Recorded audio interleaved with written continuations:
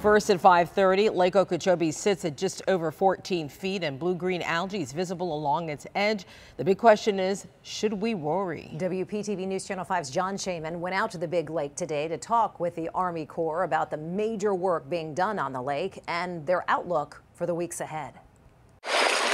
At Port Mayaca in Martin County, it looks ominous. The return of blue-green algae, triggering concerns of another environmental crisis. Absolutely no indication right now of a repeat of 2018. 40 miles away at the Army Corps headquarters in Clewiston, Colonel Andrew Kelly says what they're seeing on the lake now doesn't necessarily mean bad months are ahead.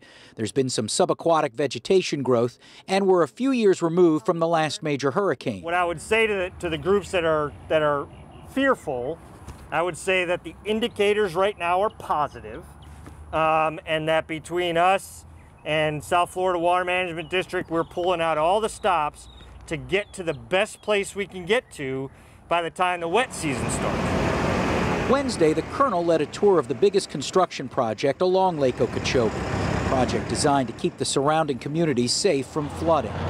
It comes with a $1.8 billion price tag.